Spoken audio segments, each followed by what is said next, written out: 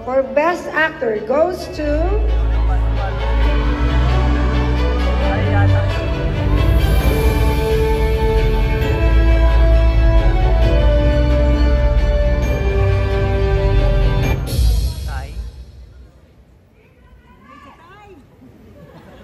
CEDRICK won!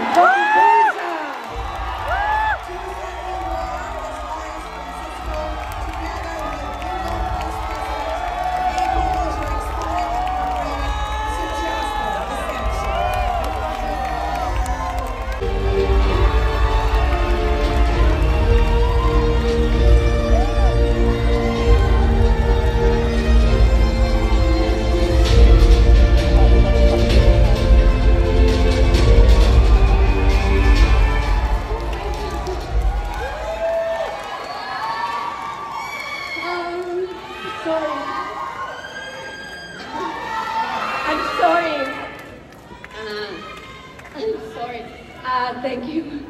Kasi hindi ko po ina-expect ito.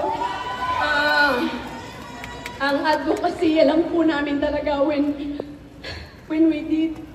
I met you in Tokyo, it's not even the best actress or best actor.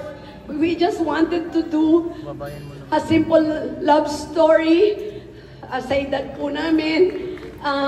Pero ang talagang advocacy po namin ay maging successful ang Metro Manila Film Festival. And at the same time, mabalik po sana yung mga tao sa sine. Yun po ang aming inasam-asam nang makasama po itong Metro Manila Film Festival. Yun po ang dream namin. And with these 10 movies that are showing right now under Metro Manila Film Festival, bumabalik po ang mga tao sa sine. Sana magtuloy-tuloy kasi ito ang kailangan ng ating pong industriya na ma-appreciate po nila uli ang panonood sa sine with their family, bonding, and I think it's happening now. Sana po ay tuloy-tuloy. And also, I'm sorry, ang haba po nito. I love you.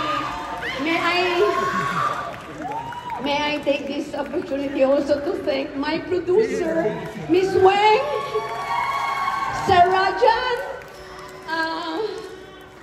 Ang inasam-asam ko lang din po sana kumita yung movie namin. Para naman po sa mga bagong producers na tumaya po sa aming dalawa ni Christopher De Leon. Nang sa ganun, mas mag-produce pa kayo nang marami hong mabigyan ng trabaho. And Direk Romel, Direk Rado, maraming salamat. To all the cast, maraming salamat. And of course, to my team and my associate director, Mr. Christopher De Leon.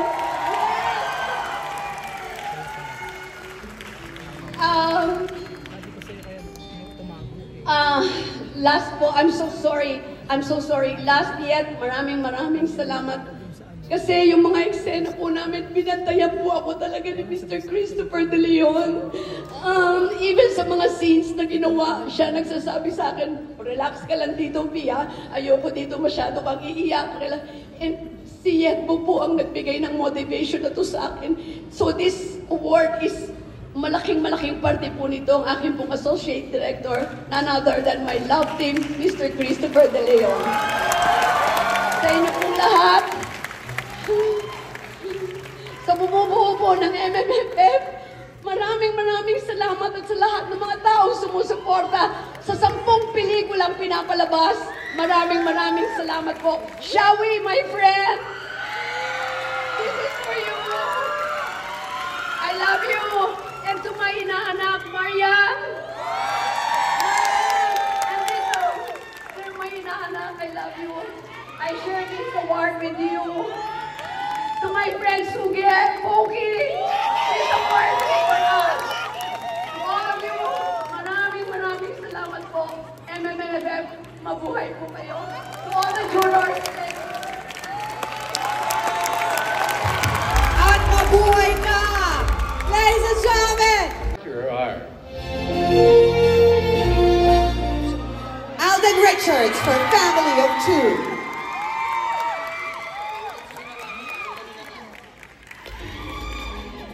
Cedrick Juan for Gombuza.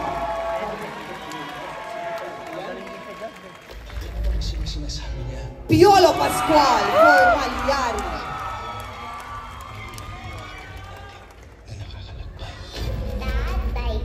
Derek Ramsey for Campon. Ding Dong Dantes for Rewind.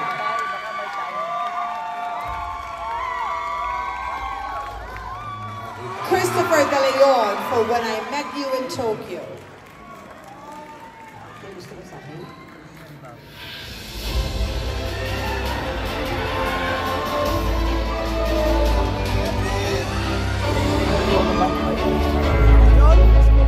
The 49th Metro Manila Film Festival Award for Best Actor goes to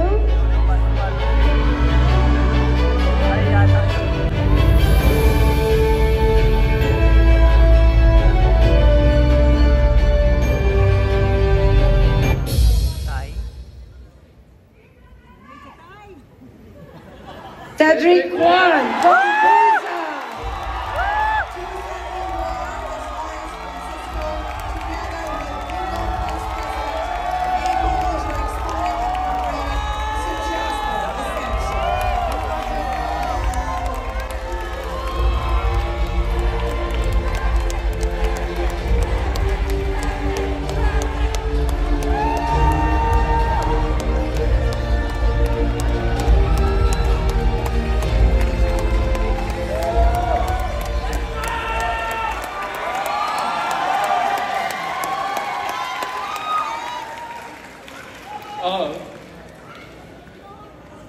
Sorry po, magpapakilala lang po ako sa inyo lahat. Marami sa inyo hindi nakakilala sa akin. Ako po si Cedrick Juan. Nagsimula po ang adventure ko, ang kwento ko bilang aktor sa teatro. Kaya papasalamat po ako sa Art Theater Clinic, sa FEU, sa Dulaang UP, na sobrang umubog sa akin bilang aktor. Sa lahat ng mga nakasama ko sa teatro. At syempre, sa pamilya Gombuza. Maraming salamat po, Jesscom, sa pagsugal sa akin.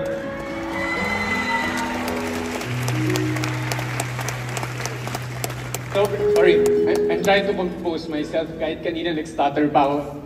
Siguro nature ko na ito mag-stutter, I don't know. I want to be like as genuine as possible pag umaharap ako at pag umaarte ako. So, una-una sa lahat, maraming salamat ulit, Jesscom. Maraming salamat, Pepe Joke, no? Dahil, sino ba ako? Pero sumugal ka sa akin.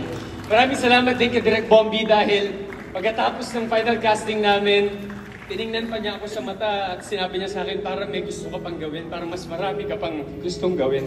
And Pepe Joke allowed me to do it again. And also, maraming salamat sa lahat ng bumubuo ng Gombuza, sa lahat po ng bumubuo ng Metro Manila Film Festival, sa MMDA, sa mga jury. Maraming salamat, Carlo Mendoza, sa pag-aalaga sa akin dahil mahirap ilawan yung mukha ko dahil minsan naggumawa akong vampire or malalim po yung mata ko. Maraming salamat dahil nag-work po yung ano natin. Yung look test natin. Maraming salamat, Sir Erickson. Maraming salamat, Team Maninay, sa lahat ng makeup artist natin, sa sound design, sa Teresa Barroso, sa lahat ng post, sa lahat. Inaalay ko po itong parangal na ito, para sa lahat ng Pilipinong hindi nakakuha ng tamang hustisya. Dahil 152 years ago, ganun po yung nangyayari sa atin. At yun po ang kwento ng tatlong paring martir na sana ay matuto tayo sa ating history, hindi dahil para baguhin ito, kundi para matuto. Maraming salamat po sa inyong lahat at sumugal kayo sa isang katulad ko na nagmamahal sa pag-arte. Maraming salamat, teatro. JC, I love you. Maraming ding salamat, syempre sa pamilya ko na nung una, sobrang nagda-doubt sila dahil sa isang third world country, parang extracurricular ang pag-arte. Pero maraming salamat sa pamilya ko, sa mga kaibigan ko, Karen, for always supporting me. And also sa mga aso ko, maraming salamat for that genuine support sa pagmamahal. Maraming salamat po, sorry tumatagal na ako. Maraming salamat po sa inyong lahat. At mabuhay ang pelikulang Pilipino dahil bumabalik na ang mga manonood. Salamat po! At mabuhay ka, Cedric Juan, for winning Best Actor. We would like to apologize for the erroneous VTR earlier regarding the Best Supporting Actress nominees. The correct list of nominees for Best Supporting Actress are Agot Isidro for Becky and Badette, Miles Ocampo for Family of Two, Alessandra De Rossi for Firefly, Gloria Diaz for Malyari, Janela Salvador for Malyari, and for our final two major acting awards, mga bigating pangalan sa larangan ng pag-arte ang maglalaban-laban. Sobrang excited na ako. Patunay lang na ang taon na ito ay isa sa pinakamalaking taon para sa MMFF.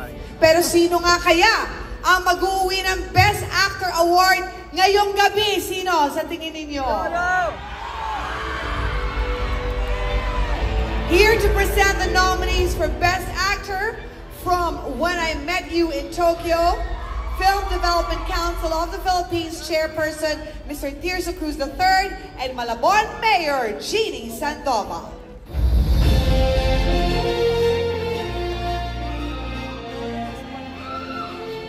The nominees for Best Actor